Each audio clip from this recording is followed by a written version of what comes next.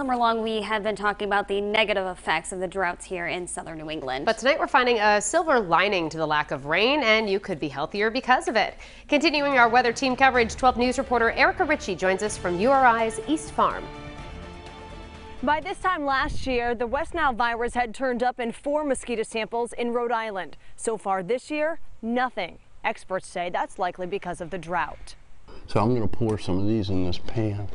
On a typical August day, here's where you'll find Al Getman in his office on URI's East Farm. There were a couple that got away. Examining mosquitoes. He's the state's mosquito abatement coordinator for the Department of Environmental Management. He separates mosquitoes by species and sends them to the health department to be tested for diseases like West Nile virus and Eastern equine encephalitis, or EEE.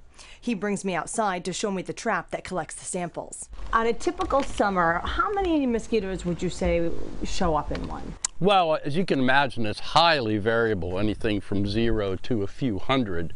A typical number is probably 30 or 50, something like that. What are you seeing this summer?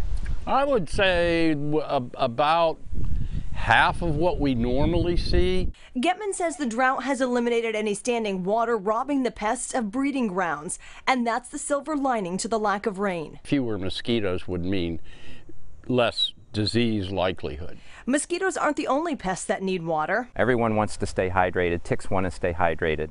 Dr. Thomas Mather is the director of URI's Tick Encounter Resource Center. He says black-legged ticks, one of the species in our area that can carry Lyme disease, don't necessarily rely on rain for that hydration. Moisture comes in different forms, including humidity. And humidity has been persistent, particularly along the coast this summer. Dr. Mather's research team noticing a population trend as a result. There were places near the coast where there were plenty of nymphal black-legged ticks, and places upstate there were less. Despite the disparity, preliminary data from the Rhode Island Health Department shows that cases of tick-borne illness are up this year. So they urge you to continue to be diligent to protect against tick bites. And the same is true with being vigilant to protect against mosquito bites. Even though we've not seen as many mosquitoes in the state so far this season, Al Getman says now is the time of year, late summer, early fall, when viruses like West Nile or EEE will begin to pop up. We've already seen isolated cases in both Massachusetts and Connecticut. In South Kingstown, Erica Ritchie, 12 News.